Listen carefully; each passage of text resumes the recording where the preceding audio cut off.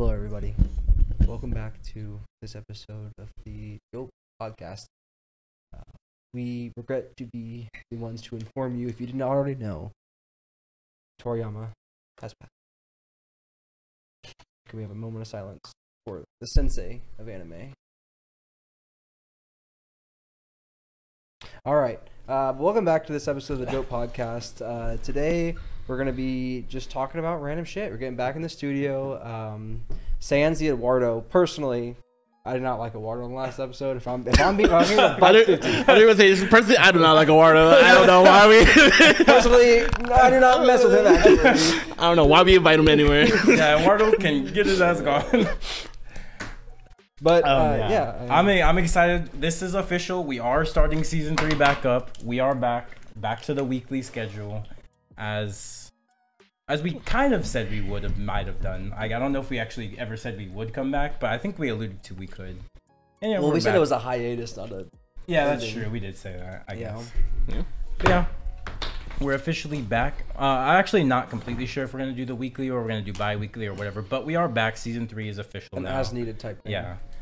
But yeah, I'm very excited to be back as well. I do think me and Tyler were talking about this. I do think the break was like kind of necessary. We did need that break for sure. Big clutch. Yeah, it definitely was clutch. It was. I kind of agree with Tyler in the sense of like that last episode kind of bad, kind of mid. For that to be our first episode back, it was kind of like, like there was nothing really going on there. I don't remember what we talked about, to be honest. I don't think we talked about anything really, to be honest. It's nonsense. Really? Dude, I took that drink because of the name. I was like, it's funny. And I've heard that drink before. Anyways. But yeah, we're back with season 3. We're gonna have try to have a little bit more structure in season 3. I have a segment I want to have at least in every episode, depending on how it goes, right? Depending on how they like it or whatever. But as of right now, yeah, we talked about the Toriyama thing. Just everyone knows that Toriyama was huge to the anime. I mean, we don't really need to talk much about how big he is. The godfather of everybody anime. knows. Yeah, like just like you can literally look at like how the fact that all the mangakas are coming out saying something about how like they inspired them. You're talking about Kishimoto, Oda, like even what's his name, Araki, right? Araki said it, yeah. People all who make these legendary series are like, yeah, we look up to Toriyama. Dr. Slump and Dragon Ball inspired so many of them are saying like, I would not have become a manga if it was not for Toriyama. Yeah. Like they made going to school and pursuing drawing enjoyable was just because of what he did. Yeah, and like Toriyama got me into anime. Dragon Ball is like the main. I feel like everyone watched Dragon Ball when they were kids. Well, Dragon Ball Z, Dragon Ball Z. But for me, it was the fact that like this is the core memory for me when I was getting into anime. I was telling my brothers like maybe middle schoolish or something. I was like, dude, I need to find more shows like Dragon Ball. Like I remember watching that because I have 2 brothers. I was telling my other brother that I didn't watch Dragon Ball with. I was like, I remember watching this with Elijah and Dragon Ball. He was like, oh yeah, Dragon Ball, that's the anime. I'm like, oh, you're gonna show me more? So you tell me there's more stuff like Dragon Ball? He's like, yeah. This is like a whole thing. That's what he showed me, like my anime list. He was like, boom, whole website. You can find a whole bunch of animes on here. I was like, and it opened up my eyes. I mean, if not for Dragon Ball, I'm not even into anime like I am right now. No, for sure. You know, I grew up reading Dragon Ball. It's the first manga I read. It's one of the first things I ever read. You know, it got me through middle school, and it hurt when I saw he would die. Like he got me through middle school. I remember reading it weekly, and then Tyler like, "Yo, you like, come on, Devin." So in middle school, it was multiple times. Okay, it was multiple times. I was always one fucking chapter behind Devin, and then I'm like, Devin, let me see that shit so I can like. I was like, you have to return it. Just let me read it real quick. I can read it, and I can go to the next chapter. But because like there's only obviously like one chapter per, you know, I'm even surprised looking back. Middle school even had manga. Yeah, little manga section to begin with. But I was always like one chapter behind Devin for Dragon Ball Z, and I was like, Devin, finish that shit so I can fucking read it. And he's like, no. I'm like, you already read it? Yes, I'm just holding on. I got married. Let me read it again. I mean, between that, there's also like a policy. Like something happened to the book, it's also on me. So I was like, no, Tyler, if something happened to the book, I want to make sure it gets back to like its rightful place. Also, I mean, I think it does say a lot about how like anime has changed. The fact that back then in our middle school, I'm pretty sure we were the only ones reading that Dragon Ball manga. Oh yeah, for sure. Because me and Devin and Tyler, we would just cycle out renting out the Dragon Ball mangas. Nobody else would ever like say anything about it. No one was ever in the section. That shit was always full unless like the chapters we took. because it would be at the point where if I went to the section, I looked for like a chapter was missing, and I was like, oh, a volume, I should say. If a volume was missing, I was like, oh, Devin probably has it. I'm like, Devin, you got this? Yeah, I got this. Yeah, I got it. There was a You already know, baby. And just know I'm excited. I was like, Devin, hurry up, return that shit. I want to read. I went to the fucking public library just to read it so I can get ahead of Devin. Because I was like, I'm tired of this bitch ass taking the manga for like 3 weeks at a time. Like, I can skip reader, it. yeah. I can skip the volume, but I'm gonna miss a bunch of shit. And I think at the time when I did this, I was like, sell games, and I'm like, I don't want to be missing shit right now. So I went to the public library and I checked out a book. That was the first time I ever myself wanted to go to the public library. Just because of Devin.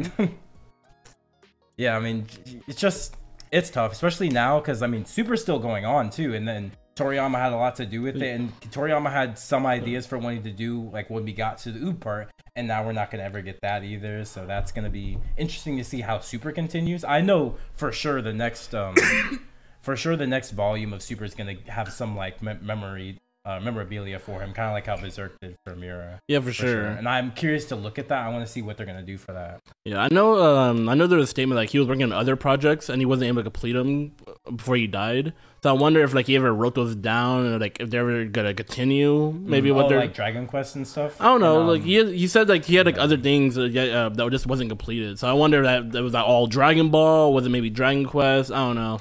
He was doing a lot of things, but a lot of, especially at this point in his career, he's kind of taken a backseat in the writing stage. He did a lot of like creative direction and like art and stuff for series and stuff. So that's most likely what it is. And yeah, that's gonna be a big loss for a lot of them because talking about creative direction, that guy is extremely creative. Look at you can say whatever you want about Dragon Ball. It came out in the 80s and 90s. Think about what was happening in the 80s and 90s. Dragon Ball is like obscure compared to now. Yeah, you can maybe say it's basic, but look at it in the time it was coming out. He literally paved bro was the way. an innovator. Yeah, he was innovating shit. Who would have thought of like, let me make a bubblegum guy, bro? He cooked that up. He was let me make this guy. Cell, like the androids. It's like these are topics that were kind of thought about, but he like really jumped on them and made them.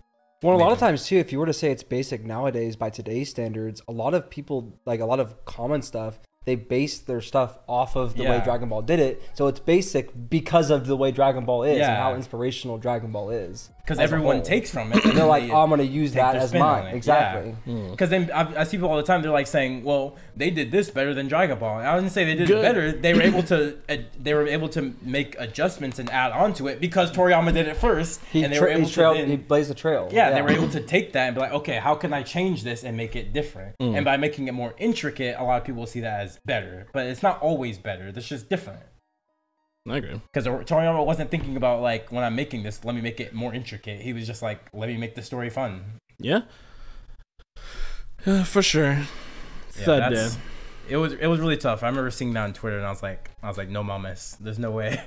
I remember some people were saying like, I don't know if it was a joke or if it was like I think it was probably a joke, but you know, like the Walt Disney statue with him and Mickey Mouse. Yeah, good Toriyama and Goku. Yeah, that would go hard. I think that would go hard. Like Toriyama and Kid Goku, like that would go hard. And then they were like, yeah, you gotta put it in Mexico though. Yeah, I didn't know about it until Eduardo said something about it because I remember that on that day I was just playing like a game and Eduardo said something. I'm like, that ain't real. And then I went to Twitter and then everyone's talking about it. Every creator I follow is talking about it. I'm like, fuck, man. Dude, Stephen A. Smith even talked about it. Did he? Yeah. Oh my god. Everybody, that shows you the levels of how influential Dragon Ball is. You have people who don't even talk about anime who are talking about it. Athletes were on Twitter talking about it. They're like, damn, bro, like, it's just crazy. Yeah. Never would have thought it. He's relatively young. Yeah, too. 68, right? 68. Yeah. Like, I never would have thought, especially after he retired so young too. I really thought, oh, he's gonna have a lot more life in him too. Do you remember what he died from? Was it an aneurysm or what was it? I don't remember. I don't remember into how he died. It probably wasn't an aneurysm, but I feel like it was an aneurysm, which it can happen to anybody at any time. It's just like your brain vessels just explode. You're just dead. But did y'all see some of the things that the other mangaka wrote about? Like, yeah, I read Kishimoto's and Oda's. I think those are the only two I read. So yeah, I was just saying like Oda is like Loki's dropped a bar on this guy. he was like I hope that the paradise is as pleasant as you imagined in your manga. And I was like, that kind of cut deep. I was like, fuck, because like, you know, you go into Dragon Ball, like you don't really die. You go to heaven or wherever the place is. And like you have like this grand heaven. Is like I hope it's as good as you thought it was. You know. And then Dragon Soul, you know, we will never die. We'll rise again. I saw people quoting that, and I was like, got me in the feels. Got a little teary eyed. I mean, Oda was heavily inspired by Toriyama. So I know for certain people, like especially like we were saying earlier, like the mangakas who were like not only inspired by Toriyama, who were like friends with them. Like the big three, they're all like Kubo, Oda, and they're all really close with Toriyama because Toriyama helped them and how they got started and helped them giving them ideas and stuff. So I know it's gonna be tough for all of them, and it's just I mean I think we've said enough about it. Yeah. All right, to now lighten the mood here. This is a topic I got from Twitter. I was curious on your guys' thoughts of it, because I mean I think I kind of know your thoughts on it, but just still we can talk about it. This was called someone said, do you consider every series in your top 10 a 10 out of 10 series, and if not, why? Why or why not? For me, I don't. I think I do when it comes to like totality. Like if I were to differentiate between anime and manga, then no. But if I totality it, I would say yes, I do. I do consider everything in my top 10 out of 10 out of 10. Top 10, like these are my top 10 favorite shows, right? Or like manga. Is it anime manga? Or is it just anime? Well, he was an anime Twitter, so okay. I assume most of the time when people are talking on any Twitter, they do anime manga. They don't usually differentiate. The way I see it, I don't think every series that in my top 10 are like 10 out of 10s, but I think there's like one aspect out of them, like one aspect in the show I'm watching that is like peak. Like the writing's that's really good. That's why it's in my top 10. So overall, not 10 out of 10, but there's an aspect that specializes in that has a special place in my heart. I think it depends about like how I want to rate it, because like there's a subjective and objective part of it, right? Subjectively, yes, everything in my top 10 would be a 10 out of 10 because it's my opinion. It wouldn't be in my top 10 if it wasn't a 10 out of 10, unless I just literally have only seen 10 things and one of them was ass. So it's like I've definitely seen more than 10 things. So it's like to make it into my top 10 and to like get your spot there, you subjectively have to be a 10 out of 10. But like objectively, I can look at like certain aspects of like One Piece, like where it's not a 10 out of 10, and because an aspect of it is not a 10 out of 10, the whole thing as a whole cannot be a 10 out of 10. It's just transitive properties, and it's like I can objectively look at things that are in my top 10, say that it's not 10 out of 10, and therefore the thing is not a 10 out of 10 objectively, but subjectively, yes, everything is a 10 out of 10.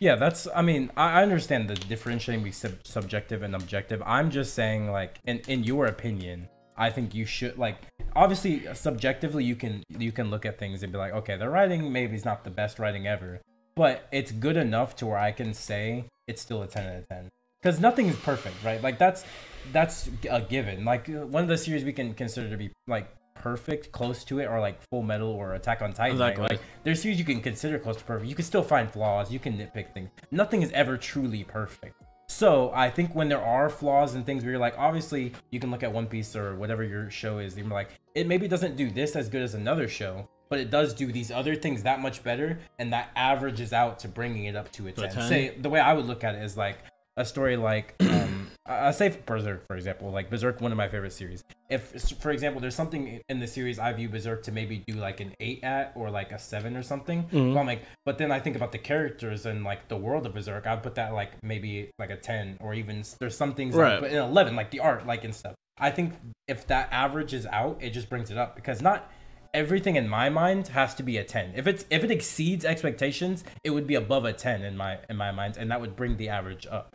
Okay, that's the way I view it. Like, granted, I'm not saying I'm objectively right. I'm just saying that's the way I view it. I kind of feel the same way.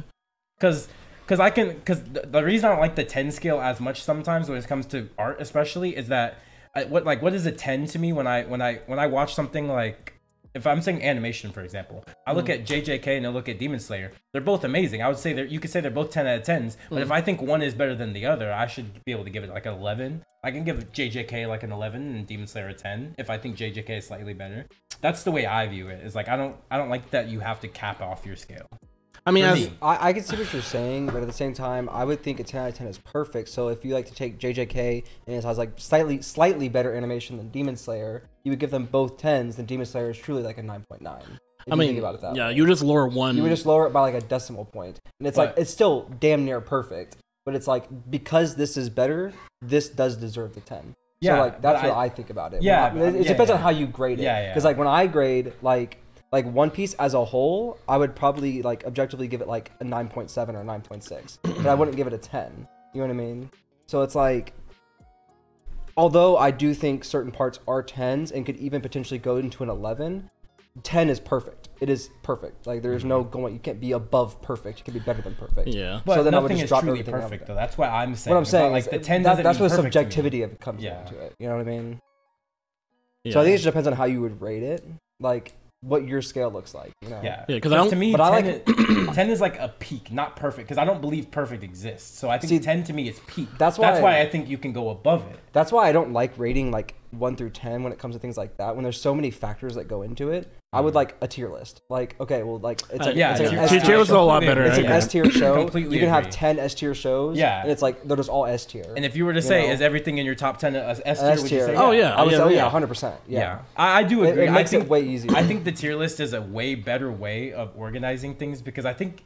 I mean, I do still like the form of a top 10. It's good. It's the OG, fun, yeah. And I like still being able to look at the top 10. Like, this is my number 1 and whatever. That's still cool and all. But I think the tier ranking is kind of like the superior way. Well, and I feel like with the tier ranking, like, it kind of, because like, okay, we said numbers. Like I said, like for me to put a number on something, you have two aspects, or I have two aspects. You have subjective and you have objective. All right. It's like, which do you want to go? But then you can kind of, even though it tends to lean more subjective with a tier list, it feels right. Like, okay, if I look at something, it's like, do I want to give it a 6? Do I want to give it a 7? Do I want to give it a 7.5? What? It's a B tier. I'll give it B tier. Like it feels safe in a B tier. Yeah. Not quite A tier, but it's not C tier. It's a B tier. Yeah. Like it just feels safe there. And like I feel more secure putting something there as opposed to giving something a 6 or a 6.5. No, I agree. Like 1 through 10 feels very like strict and like limited. Yeah. At least like in the tier list, you can have multiple things in S, but like you can like order things in the S tier. Like, this is a high S tier and this is a low S tier. There's more fluidity in how you can organize things. Less constraints. Yeah. I always refuse to rate my series. Like I'll do a top 10 list, but I will not rate them out of 10. I never want to do that. I just don't like doing that. Yeah. We can do another topic from here. Let's see. Okay, this one I'm sure you might have. I think Devin might have seen the TikTok for this, where the guy was talking about. He's like, would you stroke Superman to completion? Oh my god, I'm tired of seeing it, dude. Have you seen this? No. Okay, so he says, would you stroke Superman to completion and drink his cum to get his powers? And then basically to flip off of that, would you do that to anybody to get their powers? To get their powers? Yeah. The crazy part is he said that in 5 seconds. The TikTok, he says it like in 10 minutes. Like, would you sit down and stroke Superman to completion? I'm like, dude, just say the whole it takes forever for him to say it. It pisses me off. I mean, that's free, no?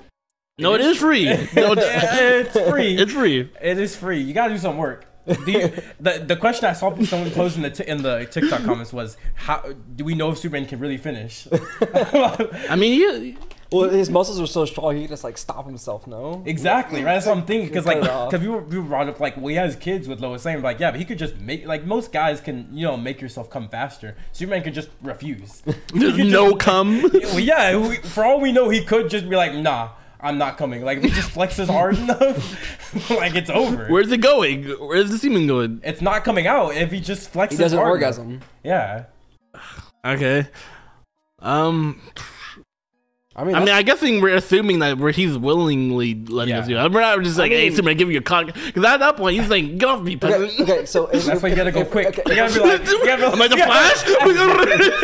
so like, if we're thinking about this, right? It sounds like we're leaning more towards yes. Now, the next logical question is, how much does Superman come? Because is it like a gallon? Like Superman, I don't know. Like, is he coming like a shot glass? Is he coming like a gallon? Like how much is this man coming? He's Superman. Right. He's a Superman. He is a Superman. How much do you have to drink to get the powers? I think it's just a swallow. A sip? A swallow. Yeah. So I don't know if no one specified that you had to drink the whole. Yeah. Sip. Yeah. Yeah. Superman, the guy you're going for? Yeah. All fiction. I mean, Out of all the fiction, I mean, I don't know.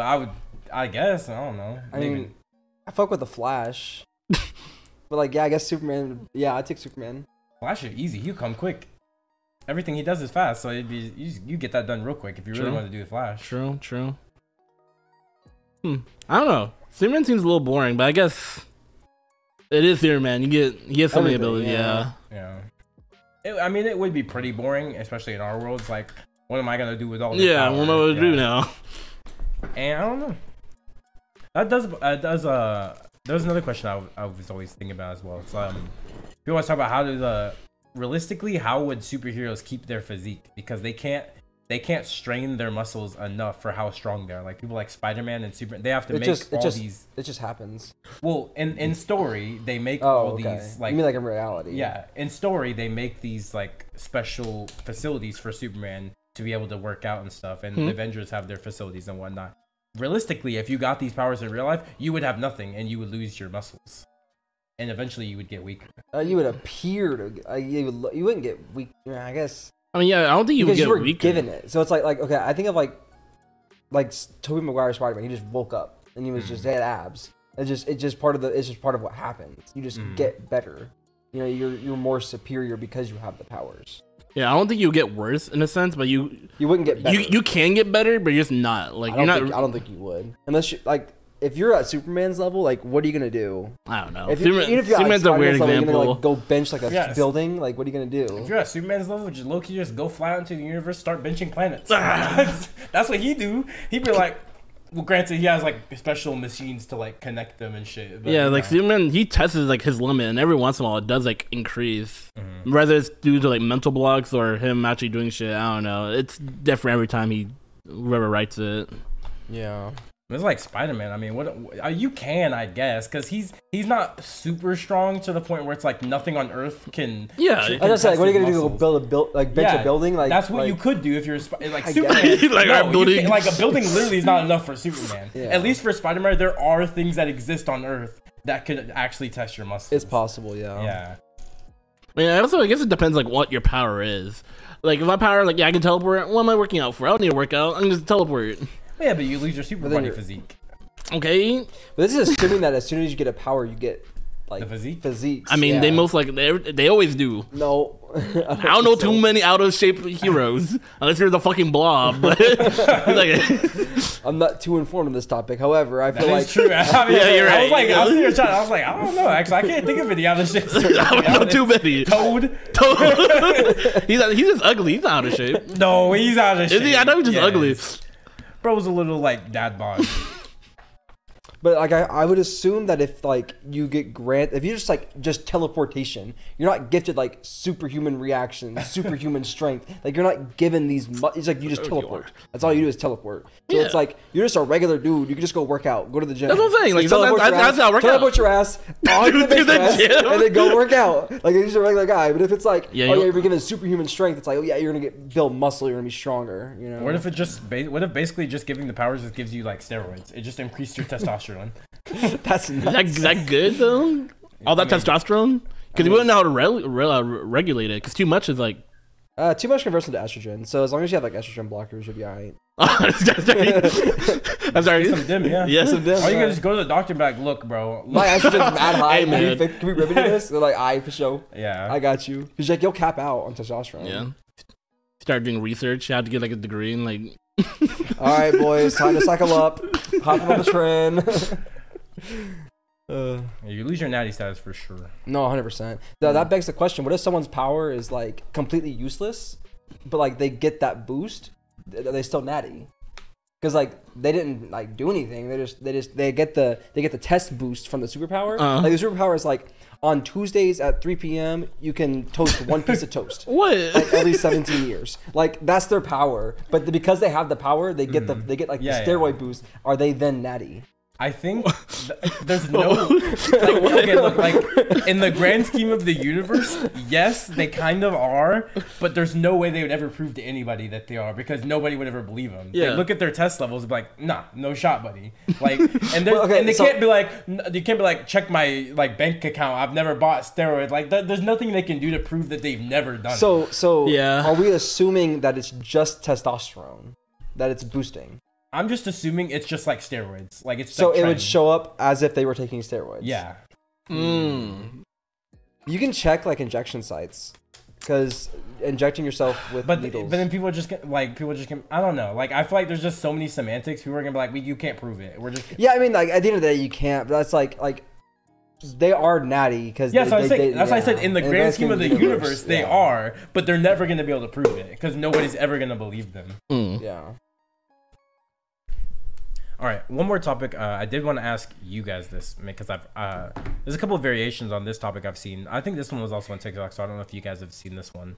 It was this girl asking, what would do you think would happen between 1 billion lions? And then or like every Pokemon, Yeah. and it's like, okay, well every Pokemon Excluding just the give me. legendaries. They're like, just give me like one Mad Cargo can and do whatever the sign. It's Yeah. like, okay, well lions make anti-Mad Cargo blanket. And it's like, I've seen this. I have Like- this debate so many times, and there's always like, Yeah. yo, lion ladder. I'm like, what the fuck is a lion ladder? exactly. Lion That's boat. what I'm saying. it's like this. I can't even think of it. Like Gardevoir can make a black hole. It's like lion black hole cover. It's like what? like it's like endlessly arguing that the lion. I have not seen that. Dude, this debate is so old because Realistically, I'm give me one Magikarp stomping the lions. one man. Okay, come on, Tyler. One man comes out stomping the lions. That's what I'm dude. saying. Every time. He's not stomping. I'm Magikarp can jump over mountains. Like, yeah, how's that soloing the lions? It's gonna smack him on the head. Motherfuckers are dead. He's gonna do it in 1 billion times? yes. Nah, bro. He's not doing it 1 billion times. Give Bro. me one of these fuckers. Give me one Machamp. You're not It's soloing a lion. Just One Machamp is soloing every lion. One Ghost type is soloing any lion. Well, to be fair, because in this debate, right, people saying that the lions are access to dark type moves, so bite and So that's the question I've seen. Is it in our world or is it in the Pokemon world? to make it fair, they are access to bite, which is a dark type move. So they would be able to hit Ghost. Only to make it fair, because yeah, at that point, Gengar's going crazy. What the fuck is that? Any Ghost type's going crazy. You can't touch them. It's just To be fair, I am on the Pokemon side because I hate this debate. Like Pokemon are throwing our nuts. world. Pokemon are nuts. Yeah, Pokemon are crazy, and I think because I saw this debate, it was Jaden Animations. She was having this debate against Schlatt, and she's like, low key, we killed Jesus. Because like Shaq's like Arceus is soloing the lions, and like I don't know, humans, we killed Jesus. And I was like, what is this? She's got a cookie. Yeah. Right now. What was it? I was like, yo, She has she's a got a good. point. Yeah. This show's Yeah, funny. Pokemon, if you look at like what Pokemon can actually do, it's too outrageous. It's absolutely too outrageous. Oh yeah, but it's our third. Like, okay, I don't know if you know this. Machamp, he has 4 arms. He can bench press a mountain. He can punch 1,000 times a second, and he never gets tired, canonically. Yeah. So it's like he can 4 times the strength, the weight of a mountain, 1,000 times a second, unlimited times. Mm-hmm. It's like, what is a lion ladder doing to that? Lion ladder. Lion ladder. They just He's surround them. Boom, boom, boom. His HP goes down. He dies. Okay, let's say they bite, dark type move, weak to fighting types. Just saying. Like, we're being real. He's also, the lions are normal types, which are fighting types are strong against normal types. So he's There's a billion of crazy. them, Tyler. Like, eventually, if they just surround the Machamp, he's gonna die. Okay, 1,000. So 1,000 times a second per arm. That's 4,000 punches per second, right? That's so barely a a billion fraction. divided by what? Oh, that's barely a fraction, but keep going. But if you keep, okay, so like you have, I have to do some math actually. Okay, so 1 billion to 1 million is 1,000. So then there's 1 million, and then divided by 4 is 250,000. Okay, so that's 250,000 seconds. So he can go. How many minutes is that? I'm not gonna do the math. But like, there's only so many places that a lion can attack from. Like they can't like warp through other lions. They can lion ladder. They can lion ladder, but then there's only like a certain amount of space that would be effective against him. And then there's also so he can have there's 4 also the directions. Underground Railroad method. Bro, how are they digging? Their claws? What do you mean? Yeah, have you seen a lion tunneled in the ground? You've not seen a I lion haven't seen tunnel. a billion lions work together and do anything. Why are they Evan. working together? Lion tunnel. Exactly that. The baby makes me so mad. So what I'm saying is, at the end of the day, there's only so many directions that lions can attack from. So it's like eventually, like let's say they do lion tunnel somehow, right? They get a good bite on his ankle. Let's not say somehow, like it's unreasonable. They're not doing that. Cats don't dig. Cats don't dig. But somehow they get in there. If he beats up the lion tunnel, guess what? Now he's standing on the now occupied lion tunnel. The lions can't get through. It's like you're gonna limit your options by like having the bodies there. You feel me? Also, like if he hits a lion with the force of a mountain, yeah, like, obliterated at like 1/1000th of a second, like it's splattered. Like, it's like One Punch Man and like the sky like going through. That's it. if he hits, yeah. It's going to hit. There's a billion lions. We don't know. There's a billion lions. Okay, let's say. Okay, do we have an IQ test on the Machamp? We don't have an IQ test on him, do we? Well, to be fair, he does. Some Machamps do have like regular human jobs, so they are capable. They are capable of that. Some of thinking on granted, that. Granted, I've seen some people work jobs, and I know they're idiots. We know Eduardo's had some jobs. True. Yeah, me there.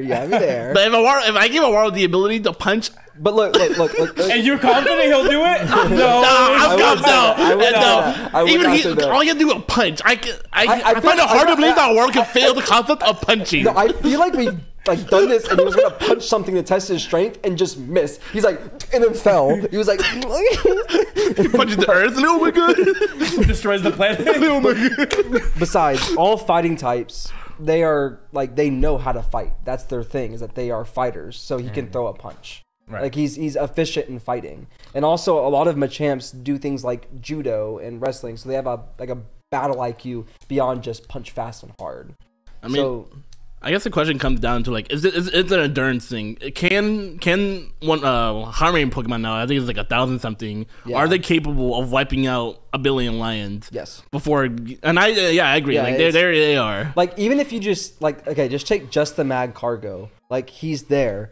He burns hotter than the surface of the sun. They can't touch him. Like they cannot touch him at all. I mean, no. No, you can't get near it. You can get near that. If you use Pokemon logic, can he ever be hit by any other Pokemon? So by Pokemon logic, then yes, he can. Exactly. That's the argument of it, is that they're in the Pokemon world and they're fighting by Pokemon rules. That's why people think the argument stands a chance. Because obviously, if you go by lore statement, if you do like a power scaling stance on it, no shot. Like realistically, everybody knows that. But you're taking it put it in the Pokemon world in a Pokemon fight sense to actually give them a chance. So if that's the case. Also, you think you're also overestimating like twice, because it's the surface of the sun. People are like, oh crap, it's the sun. That's super hot, but it's not as hot as you think. 6,000 degrees Celsius, something like that. It's something like that. But you can get. I think because I remember seeing this calc. I think you can stand at least like at least not a mile. No. No. There's a range you stand and you win. And it's like an astronomical range. Like no, it's not as big as you think. Look, I want to see the scan that you can stand a mile. Dude, it's been so long. It's also not a scan. It's a count. People go outside. People go outside, and we're millions of miles away. No, they get UV poisoning. So like radiation and radiation damage. Even just heat, you'd still have to be like a good ways away. Before what? Like you disintegrate, or you? Because isn't lightning technically hotter than the surface of the heat that? It's different because air insulates. So are we in space? It says 3 million miles. Yes. Is it really? That's what it says. That's one astronomical unit.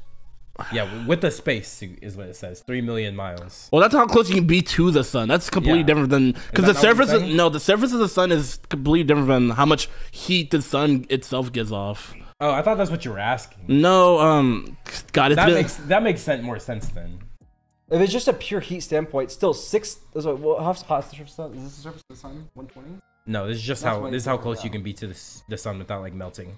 Okay, look up the surface of the sun. It says it's 10,000 degrees Fahrenheit. Fahrenheit. Okay, so it's 10,000 degrees Fahrenheit. That's a lot harder than I thought it was. It's very hot. The sun is very hot, Devin. I remember seeing arguments for it. Again, it's been it so doesn't long. matter, though. It No, doesn't- yeah, it doesn't matter. It's been so long, so I don't remember what the argument was. But again, like, are you in space? Or are you in like a place where the heat can transfer adequately? I don't remember. Dude. Like I said, this debate is super. This debate is super old. Yeah, we're getting off the beaten path here Yeah. a little bit. Yeah. Either way, it doesn't matter. But yeah, the standard point of the argument is you're going by Pokemon rules. You're not going by the power scaling rules. Get like. I'm trying to think. What's a good? Because that is the thing. Like, people are like, are you taking like what's game the best lore? water special attacker? The metagaming this, right? Technically, you could say one Surf could do it because That's what I'm saying. Like a surf hits every Pokemon, or every like everyone in the battle. So if it's a battle against like 1,000 Pokemon versus a billion lions, they hit Surf, which then hits every Pokemon. And then however many water types, they can just all spam Surf. Yeah. Like whenever it's Surf. That is the meta argument. That and Earthquake. I think those are the only two AoE attacks. Or if they just do like you can do Sun Dazzling Dance or Gleam. like Rain Dance or something. Doesn't that like Rain Dance would increase the power of the water. Of no? Surf. Is it like maybe it's a Sunny fire type Day? move? Sunny Day, yeah. Yeah, Sunny Day. Damage. And Okay, then okay. Well, Sandstorm. Then Tyranitar go out there. give me one T-Tar that does Earthquake. Give me a one choice T-Tar. band T-Tar with Earthquake. Devin's like, let me summon the lions. He throws out his Tyranitar. He goes, You got it. give me a choice band T-Tar with a Mega Stone using Earthquake after using not Nasty Plot. What's his main move that he uses to raise his attack? Dragon Dance. He uses Dragon Dance? Okay, Dragon Dance, okay? Like, they're not surviving that. And besides, there's still like Dazzling Gleam and shit like that. And then, you which is know- also AoEs. Yeah. You also, Oh, yeah, that's what if AoE. Pokemon just like, Leech Seed? What are you gonna do with Leech He started draining his life force. what if like you have like a Ferrothorn that's like spikes? Like you can't get near it because then it's gonna take damage. You know? Yeah, there's a lot of things like without using like Pokedexes. There's a lot of things that the Pokemon can do. The Lions are just like, what the fuck do we do in this situation? What are they gonna do when a Meowth goes payday? But Get some money. throw a coin at him. Yeah, he's like, get double money to that battle. True. And he also has an amulet coin, 4x money. I'm just saying though, like looking realistically, what are they gonna do? Nothing. They can't do anything. All right, last kind of topic of this. But before we quit the podcast at the point they were working on the One Piece live Quitting the action. podcast? Before we Alright, fair. Sitting deep, like we just got back. before we quit it, we were talking about the One Piece live action, but it didn't come out yet, and now it's been out, and I think we've all seen it, right? Yeah. Tyler, have you seen it? Yeah, I've seen it. Yeah. And just wanted to talk about it. Like, what did you guys think about it? Because I don't remember ever talking. I think I might have talked to Devin about it or something. But I remember watching it. And I was like, damn, this looked kind of good. Like, it was unexpectedly pretty good. Like, and I'm actually gonna watch season 2. Yeah, for sure. Like, usually you get the live action anime, you're like, it's gonna be shit. Like, usually just how it works. It was pretty good. Oh yeah, for sure. I think I'm trying to think because like I'm trying to think of like how I felt about it when I first watched it back then and what some of my thoughts. It was definitely made more so for fans of One Piece, Yes, in my opinion. Totally agree. It got people into, like my dad got him into One Piece, and now we're watching the anime One Piece because he liked the show that much. But it is definitely made for like for me when I was watching it, I was cheesing the whole time. I was like, oh shit, oh shit, oh shit. Well, actually, you know? now that I think about it, because like I remember I went back and I kind of watched like people's like who've never seen One Piece and their first times watching it, and the story is actually like, well, what's the word? It's very coherent. Like you can not know anything about One Piece and watch that and still grab like a good sense like what One Piece is and what it's about. It's newcomer friendly, but it's made for the fans. That's what it is. It's like it's made more so as like a thank you for like of course like watching the anime, and then when you watch it, it's like as a fan coming into it, you will enjoy it more. However, it is very newcomer friendly. It's open, like you don't have to know anything about One Piece to get into this show. You know, it's a good gateway for the anime. Yeah, the action's really good. Like every time Zoro fought, I thought this was amazing. They showed his choreography. They showed is his Mr. Seven fight. Was it Mr. Yeah, Seven? They showed with the it was guy with Mr. the Seven. Mohawk, and I was like, that they talked about. yeah, like I didn't. They only talked about it in the manga. They never actually showed the fight, and they actually showed it. It was with the candles. Remember, he was like cutting the candles. Yeah. Like that was super was cool. Crazy. It was actually I actually liked the way that they did the stretch of like Luffy, the way he like stretched his skin. I thought it was gonna be whack. I did not like Arlong's face. I mean, To be fair, I've seen a lot of people complaining about that too. I didn't really have that much of an issue. I didn't have an issue either. It is.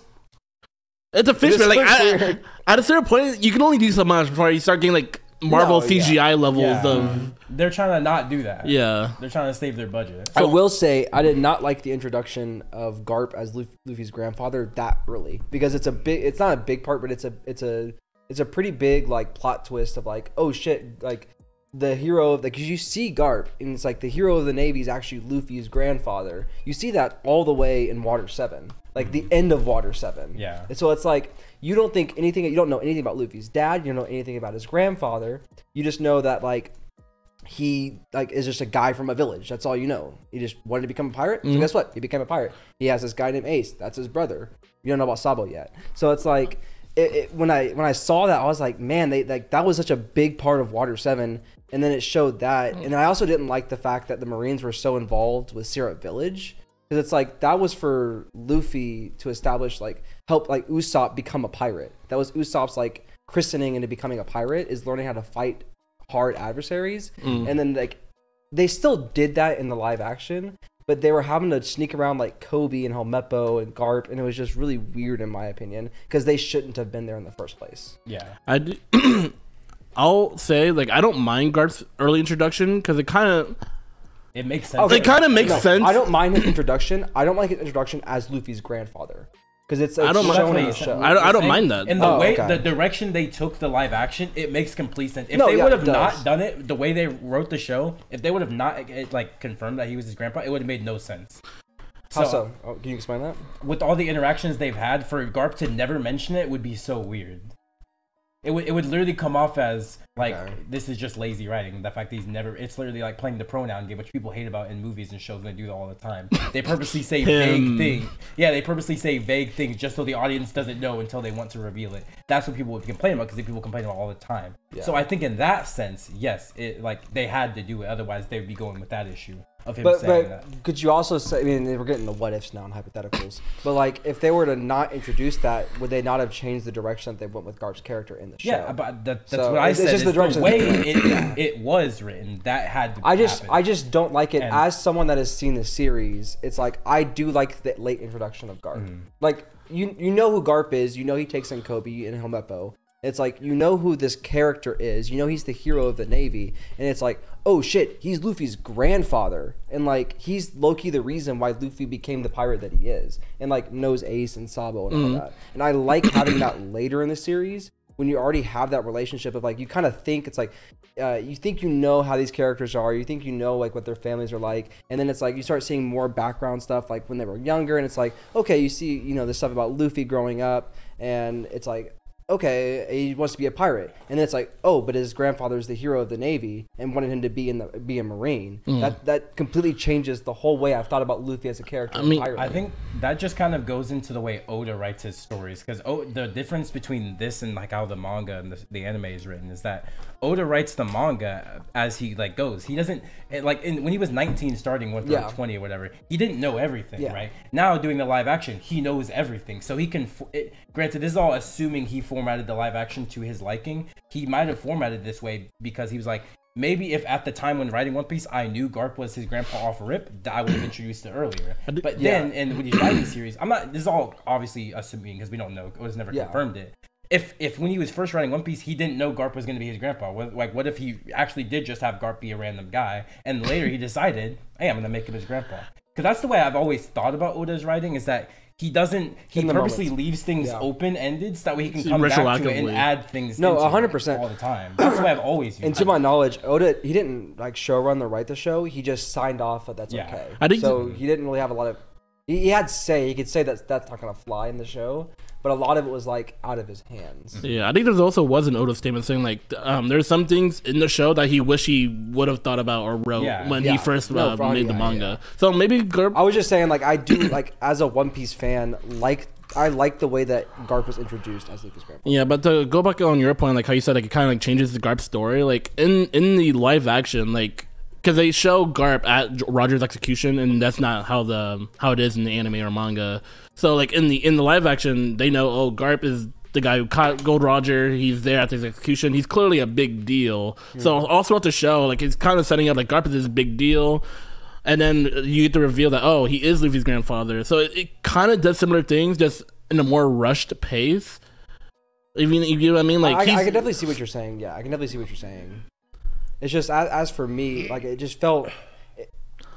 regarding the whole like Garp Kobe situation with the Marines having such a heavy prevalence of like that as them as Marines, not like the Marines themselves. Obviously, like Axiom Morgan's big and like he's blue and stuff like that. Yeah. So it's like he's gonna have his time to shine. But like Garp and his crew or like his like battalion or whatever being there and being prevalent in the story all along the way, it just feels like they wanted to add more characters, which is a part of the show. You want to add more characters so that people may like Kobe. He's like the femboy that everyone wants. So, or like, not femboy. That's true. I guess, yeah. Who's we? I did not say we. I don't know who everyone is, but... Okay. No. Like, people online were like, yes, they finally have a femboy in the show. Now I can have someone to attach onto. Because, like, especially women, they won't like... A lot of them don't like the super masculine men. They want someone more effeminate. And Kobe kind of fits that bill, especially in the show. Okay. I don't know. I've never seen this take, so this is new to me. I've never seen this before either. This is so never. I'm in the One Piece community. I'm deep in the One Piece community. You can also tell, because, like... they wanted to keep Kobe and Helmeppo like in the story because like in your forefront, you know they do things in the background due to like cover stories, and once we do see them again, like they're all built and trained, so we know they do things in the background. But you can tell like the live action just wanted them to keep them in the story. They didn't want to just disappear like how One Piece does. Like a character will disappear and then they'll come back like 100. Like I said, I think it's just like the showrunners wanted something that people can latch onto, like these characters. Like, hey, maybe people really did like Kobe in the way that he came up, and they did like in the community that's like, oh, well, he disappeared for like 300 chapters and he suddenly came back. And not kind of like cover stories, and it's like they wanted to keep them in the forefront. So it's like if people like Kobe, they'll keep watching the show. Yeah, they don't have the luxury of them spanning out 100 episodes. They only have 8 episodes. It's a different medium, so it's like way different the way they have to do things. I do know that the showrunners or somebody working on the show did say they wanted to make more of a focus on the Marines. They wanted the Marines to have more of an impact in the series, because he was saying in the beginning of One Piece, they're not hardly there, but it's like you're not attached to the Marine characters as much as you are to the Pirates characters. Like you don't follow Marines as much as you do the Pirates, and they kind of want it to be a healthy balance so you can actually. This is what we kind of always talk about One Piece, is that the villains are kind of like weak because we don't ever learn about them. So I think that's. I'm granted that could be what they're attempting to do, try and make us get hooked on them, but they just wanted to have more focus on the Marine. I think that's a smart decision. Yeah, I mean, it's one thing I've always said Oda should do with his villains, is show his villains do more things. Other than the only time his villains show up is when they're fighting somebody, like in the story. Other than that, we never get to see them. Yeah, I think the point of the Marines is like they, in their own sense, have their own sense of justice. I want to see like what their thought process is. I want to see like why are they fighting so hard against the pirates? Like what about the pirates do they have to like stop, and like what their thought process is. What was there like a change that you didn't like about in the live action, Devin? I didn't. Like Tyler said, I didn't really like the Syrup Village stuff. I mean, Usopp didn't really do anything. Okay. Yeah, but like at least I didn't like the way they did the show. It was so. It felt like a Cat in the Hat murder mystery. Yeah, dude. You know what I'm saying? Like, it's like they had angles. It's like, And I was like, what the fuck is this? And there's only like 2 people on the crew. I'm like, what the fuck is his name? I can't think of his name. Clawhador, like, whatever his pirate name is. There was like 2 people on the crew, and it's just the 2 people working in the house. It's like, no, he didn't have anybody working in the house. He didn't want any kind of possibility people would know he's a pirate until he robbed them. So it's like they would all be off ship, and then they didn't have Django. Okay, are you mad about Django? Why are we mad about Django? I wasn't mad about Django. You were talking about the Marines, dude. Django became a Marine. I was not mad about Django. I guess, but I don't care. Yeah, I don't care. I just think it was clearly the weakest section of like the episodes. It also, but I mean, if you think about it, it's what we would say is the weakest segment of One Piece in general, especially the East. So it's like, I don't like. Yeah, you can agree it was weak, but it's like it's low hanging fruit. It was asked to begin with. It was like what they could have done is what they did then is try and change it and maybe make it better, or just stick with the ass. But I don't think. And they said, let's switch it up and try and maybe not be ass. But like, there was also like major cop outs. So like Zoro falling down a well, Luffy being put in a coma. Well, he didn't fall down a well. He was pushed, right? No, he got knocked out and then they threw him in a well. Oh, that's what it was. Okay, but still, it's like Zoro couldn't climb out of a well. Be for real right now. And it's like Luffy gets knocked out by some food. Granted, it was poison. I mean, it's Luffy. But this is early One Piece, Tyler. You gotta think about like early One Piece. They're on some shenanigans. Like, remember Buggy stabbing Zoro, and he was like, "Oh my god!" And like Buggy took out Zoro. That's all I'm saying. Hey, also, he took him out. Buggy was on the king of the pirate ship. He was Shanks' rival. Like, this man is crazy. He went to Impel Down. He went to the lowest floor of Impel Down, was in prison, and broke out. This is not a normal pirate. We're not going to disrespect Buggy now. We're not going to act like Buggy is not his. That is not what we're going to do. Is city level. Okay, I don't think Sukuna don't want to see Buggy. Doesn't want to see it. I love the argument. Hey, I was saying, Mihawk don't want to see Buggy. You don't want to see Buggy in a fight. He did see Buggy, and guess what? Buggy left unscathed. Ichigo ain't doing shit to Buggy. I'm gonna tell you that right now. We cut him? No. No, you ain't gonna cut him. You ain't gonna cut him. Sasuke? Ain't gonna cut him. Come on, man, be for real. Kirito ain't gonna cut him. Like, Buggy's kind of him. Buggy is him. I'm just saying, early One Piece they're on some goofy shit. Just thinking about the Buggy thing. Literally look at the panels of Luffy in that cage. Bro can get out. Bro can get out. He was like, Zoro, carry me. He's like, all right. Like, what are we doing? Zoro's like, all right, I got you. Let's get it. I did like the way they did Buggy though. Like, the whole Buggy was fun. I like the way they did like the abandoned like circus village feel. Yeah. They did a really good job. Oh yeah, for sure. Yeah, I really enjoyed it. That's one change I really enjoy. Like, there was one thing for like talking about like the things we didn't enjoy, the changes. This was like kind of a nitpicky on my part, but I didn't like how they didn't make Zoro buy in to the Straw Hats earlier. Like how he does. Zoro was like instantly with them. Yeah, that's why. He was like, in the series, he's sort of like, we're not a part of the crew. I'm like, no, bro. In the story, Zoro is ride or die with Luffy as soon as Luffy saves him. It's like instant. In the show, it's not like that. He constantly says, "I'm not in the crew." Like, no, true. He's being tsundere and I'm being just kind of hesitant. there. Yeah. But like it's not like that in the original. He's ride or die with Luffy day one. That's part of his character off rip. He's a ride or die for Luffy. And I didn't like how they made him hesitant. I think he should have just been like Nami being hesitant makes sense. Well, because that's part of her character. Yeah, that's like she's playing them. But why is Zoro also hesitant? Yeah, but I feel like he has no reason to. Well, I feel like it's more natural for him to be hesitant. No, because of the way Zoro is. He needed something to latch onto, and Luffy was that guy to latch onto. Also, Luffy didn't laugh at his dream. He didn't make fun of his dream. Luffy said, "You want to be the greatest pirate, your greatest swordsman of all time? Okay, join my crew. You're gonna be the greatest swordsman of all time." That's all it is. And Zoro was like, you know what? I like your attitude. He also saw him take down like Axe Morgan, no diff, and like that's a big thing in the East Blue. Yeah, but in the live action, there are different story beats. Like in the live action, all three of them took out Axe Morgan. I feel like in the live action, they made Zoro this. I mean, he is this super serious character in the anime and manga, but not early though. I do not agree. early. That's not early. So in the live action, he is. They gave like current Zoro motifs to past Zoro in the show. So yeah, you have this. That's what they're doing. You have this super serious bounty hunter. Why all of a sudden, he just follows this goofy ass kid? So it's only then once he loses to Mihawk, and then. Yeah, it's because they decided let's take not end of series necessarily, like current series Zoro. Yeah, exactly. They took like time skip Zoro and threw him into early Zoro. So that's why it makes sense. That's not Zoro's character early. Of course. Yeah. But that's why it didn't bug me as much because he was a completely different character, but he was different in a sense. But even in the show, the reason he doesn't want to follow Luffy isn't because Luffy's goofy. It's just because he's like, I don't want to be a part of a crew. Like it's literally the same Nami reasons, which doesn't really make sense even in the serious character. It would be more understandable if Zoro's like, I do things alone or whatever. Like I'm a lone wolf or whatever. I'm a bounty hunter. I mean, he sort of was. Yeah, but that's not what he was saying though. That's not his reasons for not joining the crew or being hesitant.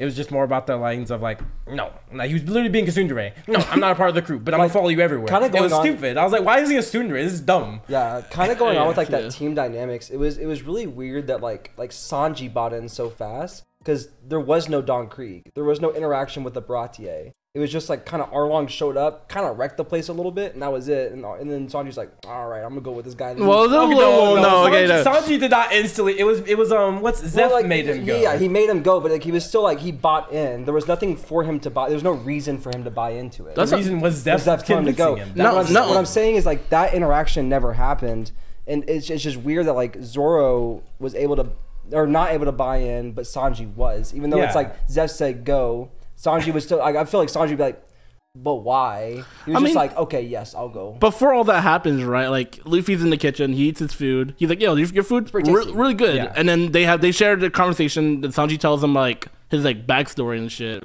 Well, but the thing is, like, part of the reason why Sanji bought in is because of Don Krieg attacking, and like he sees that Luffy can make things that seem impossible become possible. It's like, okay, well, maybe my dream. The whole purpose of the East Blue is my dreams. My dreams can come true, and it's like. He never had that. It was just Zeph like go. Well, not only that when that's a very oversimplification of it because it's more about like no, that's what it felt like. Like it felt like it was just like there was nothing that happened. It was like the whole time I was like, all right, when's Don Krieg gonna attack? And then I remembered like Mihawk took him out instantly, and I was like, that was weird. But like in the live action, like when Arlong attacks. Like Sanji says, like Luffy, this isn't your fight. This is the restaurant. We'll fight. And Luffy's like, no, I'll fight. And so I think that kind of like goes into like, Sanji seeing like, Luffy's willing to put his life on the line for people he barely knows. Mm-hmm. So I think that kind of like replaced that. I can see that, but to like throw your whole life away and go with someone just over that, it's kind of weird. I mean, he kind of wanted to leave. It's a layered thing, Tyler. It's not one specific thing. Maybe it's just I've been a long time since I watched the show. This is what I remember. What it feels like. It feels like it just nothing happened the entire Baratie arc. Except for like Arlong showing up like for a little bit and then leaving, like, being an asshole, wrecking the place and leaving, and it's like all of a sudden Sanji's on the crew. That's what it felt like looking back on. But all the things Devin are saying, these are all layered into why Sanji ended up joining. It wasn't just like one of those things. It was all of those things working together. The Arlong thing made Sanji look at Luffy like, okay, he's this type of person. They talking in the kitchen. Luffy tells them all these great things about Sanji. He's complimenting Sanji. They're getting good chemistry there. Zeph tells him about his pirate stories. Sanji says, okay. Sanji kind of buys into the pirate lifestyle a little bit and of understanding the all blue or whatever was already his dream. And then it comes down to Zeph telling him, hey, yo, go do this. You're not gonna do anything that you want to do by staying here. I'll be all right. Just go with Luffy. And he's like, okay. Yeah, it's layered. It's not just I agree. It's layered. What I'm saying is like it's been a long time since I've watched it. Looking back, it feels like nothing happened. Like I remember waiting for stuff to happen for the Baratie, and it's like nothing happened. I think it's just Baratie was just very rushed. It was what like 2 episodes or 3? Every arc was not 3. It was like I think an episode and a half.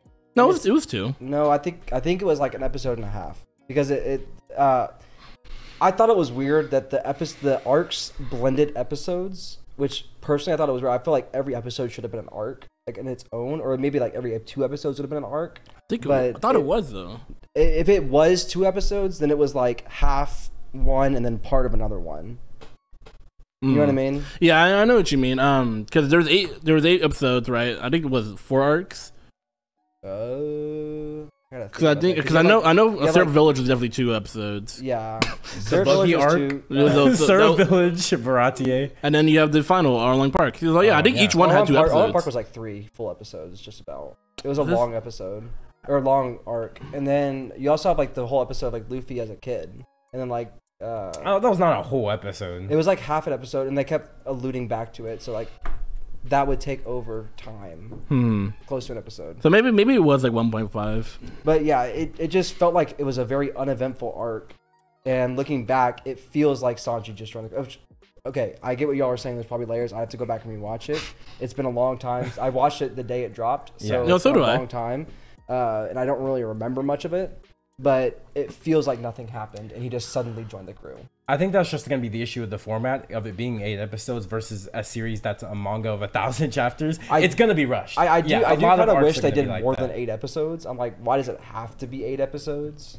But I mean, time constraints, money. They spent a lot of money in this project, so it's like I get it. It could also be they're taking the risk because no anime project ever gets beloved, so they have to take the risk of we could get canceled. So let's not push 20 episodes and it being ass. I'm like even 10 episodes, like just 2 more episodes. It'd still be rushed though. Things. Yeah, but you can kind of flesh. You have more. Like that's like 100 minutes to flesh things out.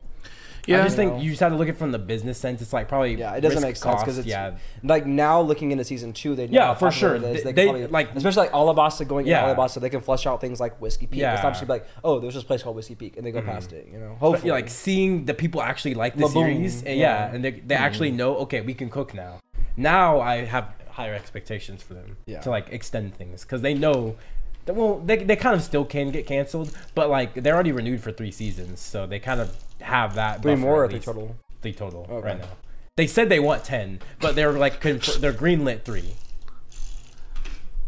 Yeah. So I mean that's the last topic I wanted to get to. Now to get into the segment that I think we could potentially, with segment potential. I mean it's kind of a topic in a sense. Did you guys see that TikTok I sent you about the guy in the room? Yeah. Okay. No. All right. I already sent you my answer, but yeah, we can talk about it. Yeah. Hypothetical question. You inherit a magic house and gain access to one of 3 magical rooms. Which one do you choose? Full explanation and caveats at the end. You receive word that you have just inherited a beautiful mansion house. All the taxes, everything is paid on it for the rest of perpetuity, the utilities, everything. As well as a modest stipend that guarantees that you can live a decent standard of living without ever having to work again. However, you quickly learn that that's not all. You are given a magic key and have it explained to you that there are 3 rooms within this house, each with its own magic. However, once you unlock the door to one of these rooms, you can never unlock the door to the other 2. So you can pick one and only one. The first room to choose from is a magical library, and it contains every word that was ever written down by anyone ever.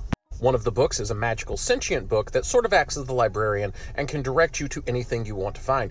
Every secret, every diary, every password ever written down is in this library, and the book can help you find it.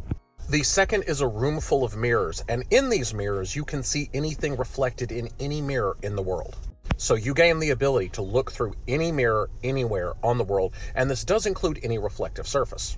The third room is an indoor pool that if you dive to the bottom of the pool, you can surface in any body of water anywhere in the world that is large enough to contain you. So you could pop up in someone's bathroom, but probably not in their drinking glass. So do you choose to open the library, the pool, or the room of mirrors? All right, so you guys saw the TikTok, I'm assuming. I'm assuming I overlaid it. You guys saw the TikTok there? Don't look up. It's not there, Devin. They already saw it. bro, you think I'm gonna have them watching it while I'm talking? Yeah, while I'm talking, also listen to this TikTok. That makes no sense, Devin. Obviously, they've already seen the TikTok. I'm hoping I edited it right. They saw the TikTok. So yeah, I mean, basically, like this is a guy I follow on TikTok. He does prompts like this a lot, where it's like magical things or hypotheticals a lot. And I just think it'd be fun if just every episode we just finish, or if we want to do it in the middle or whatever, every episode we just have a segment where we cut to one of his hypotheticals and just answer how we feel we would decide. All right, we can start with Devin because you've already seen it. Well, I've seen it too, but yeah. I told Gabe, right. Because he sent it to me on TikTok, and I told Gabe, I think it's library easy if writing and typing are equivalent. They are. And in that case, I think it's an easy library. He said written. That's what I'm saying. If writing and typing are equivalent, think how broken that is. Any password ever typed, you have access to. No, okay, actually, it's not typed because he said any password ever written down. Yeah, but typing in the written, comments, somebody asked about typing, and he said no. Fuck. Because then that would imply like phones typing. That's what I'm saying. No, broken that is. Okay, I'll say there were some questions from the comments that were answered. So typing doesn't count in the pool one. Apparently, you can dive back in and come out of the pool. Like you can return. You choose. Oh, you can go back to like wait. Yeah, you're not stuck wherever you come out of. Writing. That does change things. Cause like how many people write things nowadays? But I would assume that means like if it's like printed off or like printed onto a book, that's also in there. Even though like if someone wrote it on a computer, like I got published into a book, like an actual book, that count as writing? That's written down. I would assume. Don't look at me. I don't know. You're the guy with the answers. I'm not him. So. I don't know. Because we can do house rules. Okay, let's. Well, okay. Actually, no. I would say if it was published on a physical copy. I don't know, because based on the library that you're in is a bunch of books, and like right the library you're in is a bunch of books, and he's saying all those books would count. So granted we're in a magical world, so we don't know if those books are handwritten or not. But if he's saying those books count, then I don't know. Like I said, we're in a magical world, so we don't know if they wrote in those books or if they typed them. We don't know. I think I still am leaning towards library. I mean, I'm trying to remember I know the pool one. What's the third one? The mirror Reflections. world. You can see through anything that reflects. I think that's like easily the weakest link. Yeah, I think that's the weakest one. It's like, what are you doing that for? Like, what are you? Come on, yeah, like, come on, perverts do that one. No, what are you using that for? It's not only mirrors. It's anything reflective. And eyes are reflective, so you can look through anybody's eyes. You'd be like, yeah. No. Yeah. Stroke like that Drake. Yeah, Drake. Of course you thought of that. I'm talking about your perspective. No, throw the clip of Devin talking about Devin's D or Drake's D. Like, no, of course you brought that. No, but like, just think about it. You can look through anybody's eyes. That can be useful. I'm not saying like that's what I'm choosing. I'm just saying let's not act like it's an ass ability. It's not still really good. I think it's the weakest link. Easily the weakest link. I don't know. Because the other two are so useful. Like the third one, like the mirror one or the reflective surface one is useful, but the practicality of being able to go anywhere just by diving in the water. Am I wet afterwards? Anywhere with water, yes, you'll be wet. I'm assuming. Aw. You're diving into the water. What do you expect? Yeah, what you think you're anti-wet? So I'm gonna start showing up and just mopping wet. Like the caveat. Devin thinks the caveat of choosing the pool room is you're anti-wet. He like throws anti-wet on you. The caveat of the library is you I'm saying knowledge capabilities. Yeah, I was like, recollection of everything. Come on. It's like you can touch a book instantly. Like no. I'm saying like if I'm diving in the pool, maybe like I come out the other side dry. You know? No, why? I'm just mopping wet. Yes. All right. I don't think it was that far to believe that. My ability allows me to be wet wherever I go. I mean, going into the passwords thing, if you can just look into anybody's eyes, you can see them typing in their password. And you can just be like, okay, I now know it.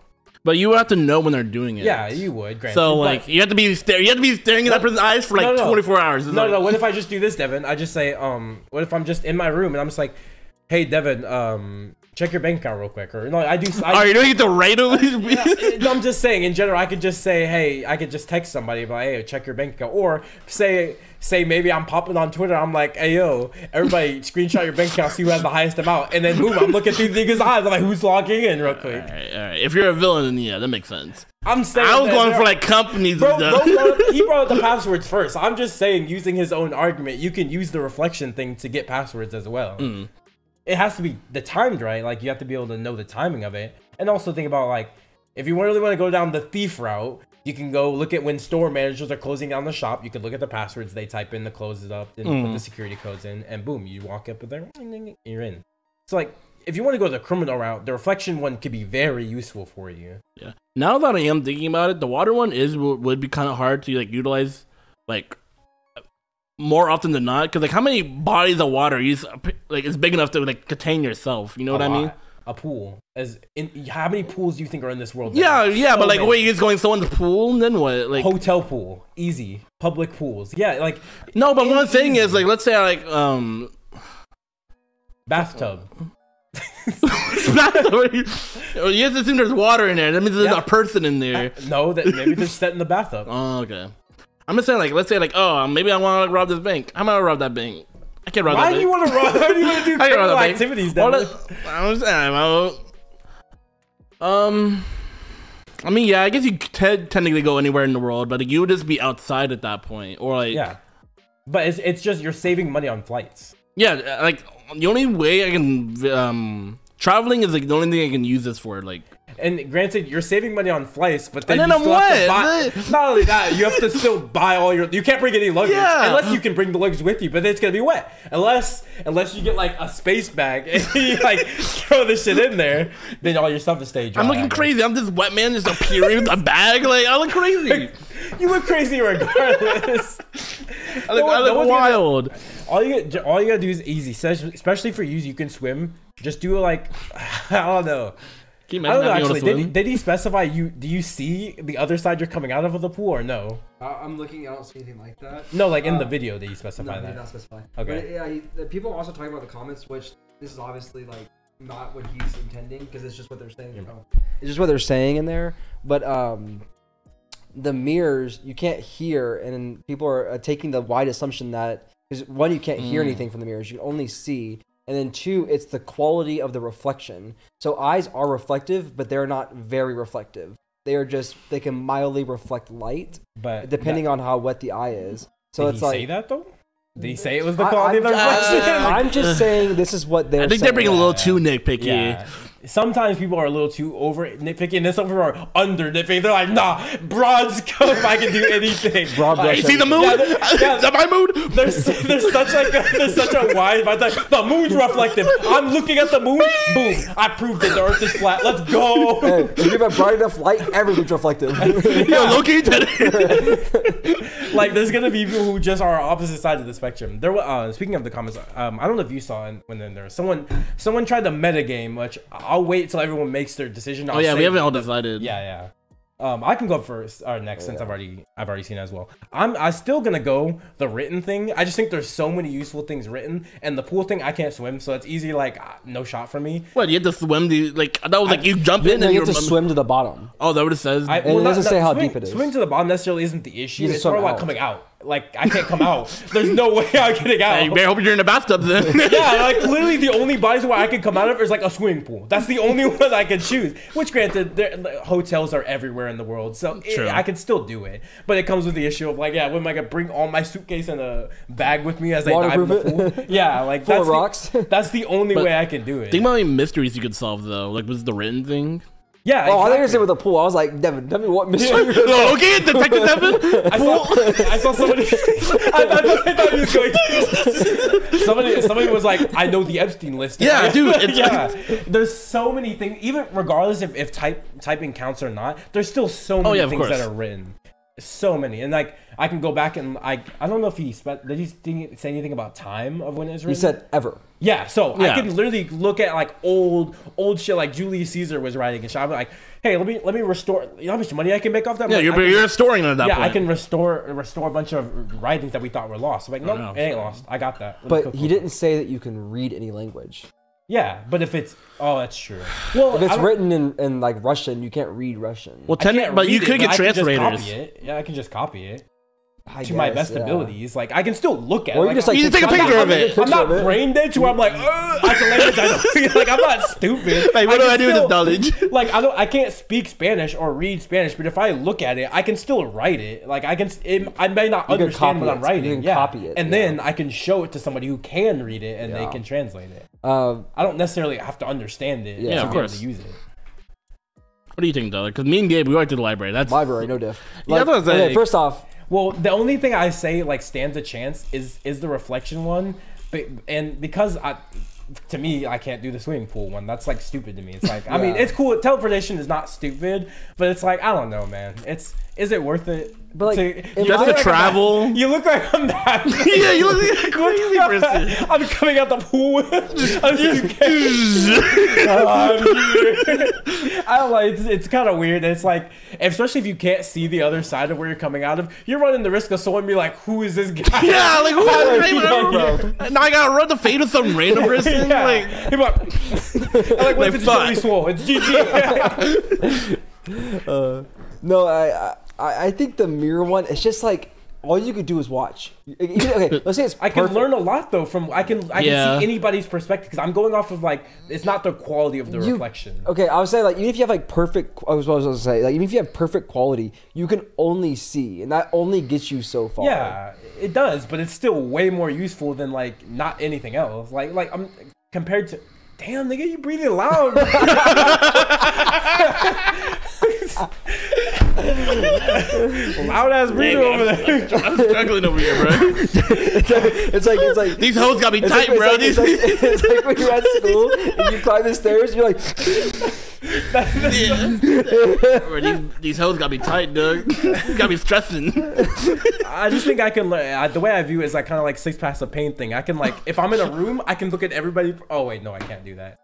You know, No, yo, this is wobbly. Yeah, You know yeah, what I yeah. mean? You be like- It's a room mirror. Yeah, I have to be in there. Yeah, I realize I have to be in the room. Okay. Yeah. But like the books, I feel like it's just easy. It's free. You can Yeah. have things like the Library of Alexandria. Like you have lost Yeah. text. Even if you can't read it, take it to someone that can read Exactly. it. It's like they can transcribe it. You have lost knowledge that you can have. And plus, like there's a sentient book, which implies that there's it's obvious the magic rooms, but like there's a sentient book. So magic can exist being viewed onto items, and we know that with the room. So who's to say there's not like magical books that you can't have? And then also I was thinking like if it's a sentient book that can take you to whatever you want, that's what he said. Is that you say it and it'll take you to it if it exists in the room. It's like, could the book not also potentially translate what it has on the page to you directly? So it's like, even if you can't read like some mystical runic magic language like wizards made up like 5,000 years ago in the Shadow Wizard Money Gang, like you can have it transcribe it to you. You can write it down, and now you have a tome, and like you have a grimoire you can do your shit with.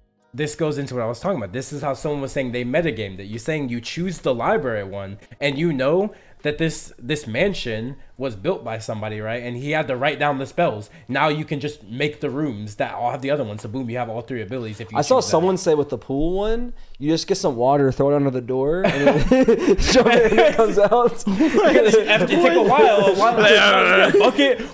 Like after time, you just flood the other rooms, and he's like, no, don't. It's like, I'm here. Let's go. And you just gotta like dive back in. Yeah. I'ma die. But yeah, but I like the library approach better, definitely. Yeah, library. I just think it's. I think it's just free. I think it's actually free. It's literally free. There's not too many flaws to it. Like the other two have like some limitations. The library one, the only limitation is like reading, or like it has to be written, and or like you can't understand certain languages. But like we said, it's translation. And who's to say the book can't just translate it for you? Like that's what I'm saying. Like it could take you to whatever you want. It's like. Because, like, what use would it be if it's just like, yeah, you can read it, but nah, you can't read that language? I feel like it does make sense to assume it translates it for you. I mean, it's a sentient book. Why would it not? It'd be cool if you touch it and it, like, copies the text into itself and you can just read it. That'd be kind of cool. I kind of like that. I'm going to get a spell. I'm going to find a spell that I can make this book like that. So then I can just be like, and I'm like, okay, now I can read everything without you having to tell me with your annoying ass voice. Because let's be real, it's gonna be the voice. It's gonna be like, why the doodle ball, bro? Like, no. Actually, in the book you want is over there. Like, why does it have that voice? Yeah, why does it have to have that voice? Why can't it be some British? I know Justin Roiland's voice. I know it is. Mr. Poopy Bubble. I was like, all right, I'm gonna make a spell so you shut the fuck up, and then I'm gonna. Why is it yapping as he caught me? Like, it's a fucking magical book in a magical library in a magical house. I don't know, Devin. I can't tell you why things. You gave it this flaw. I said I feel like I'm just gonna be like, it's shut the fuck up. It is now canon. I'm like, shut the fuck up. I don't want to hear anything from you. Tell me where the fuck this magical tome is, so I can change your annoying ass voice into like this literally is like a Rick and Morty Lawrence. But yes, it's free. Yeah, it's so free. Such a good ability. Yeah, you know what else is free? Oh yeah, go ahead. Oh, our Patreon. Yeah, let it go. Go ahead. What you were gonna say? Oh, are we done? What else is free? No, but are we done? What else is free? I mean, Eduardo, but are we done? I was gonna ask. Sure. Yeah, we're done. Are we like officially done? Yeah, what? Why are you asking? What were you gonna say? Just say what you were gonna say. You know what else is free? Liking, commenting, subscribing, going to our other socials, doing all the YouTube stuff, and watching all the other videos. Entirely free for you. It is entirely free. Oh my God, Tyler, who would have thought that? Devin, be surprised. Devin, be surprised. Yeah, let us know how you enjoyed the new the segment that we're trying to do. See if you guys enjoyed that. I mean, you guys obviously like the hypotheticals, so I feel like this is a cool little segment we can do from this guy. You can I'll link his TikTok below as well. You can look at his TikTok if you want as well. And actually, if you want to recommend a specific one of his hypotheticals for us to talk about in the episode, go for it. Google form question mark? Yeah. What? Google form question mark? Google form, maybe, yeah. Yeah, Google form. Mayhaps. I've always might be free. Google Forms, yeah. Might be free. Google form is pretty free too. It's pretty free. Yeah. It's pretty free. Yeah. But we can't read what's written on there though in the library. Not free. Not free. Not free. Also, like, looking forward to some of the stuff we do have planned for season 3. Me and Tyler got an episode we're working on. Pretty hyped for that. I think that could be pretty fun. So I hope season 3 is good. Hope it goes better than season 2. I mean, season 2 I think was still pretty good. Like I don't necessarily hate season 2 in any means. No, it's really good still. But I just hope we can, get it rolling. See how you guys enjoy it. And bye. See you next week. Bro, during the Toriyama talk, bro, I would just look at this fucking Febreze can. I was trying to try not to laugh. I was like, bro, who stuck this up their ass? Why? Bro, look at it. It's like brown. At first, I was like, did I throw up on this? Like, I did not throw up on this you because did. Yes, you because did. the thing is, I used this and I threw up to make sure the house didn't stink as bad as it did. And I feel like I would have noticed this butt throw up. I was like, no, like, You were drunk. no. You were drunk. I was not drunk. I drove drunk. home. I drove Yeah, home. an hour, 2 hours later, 2 hours.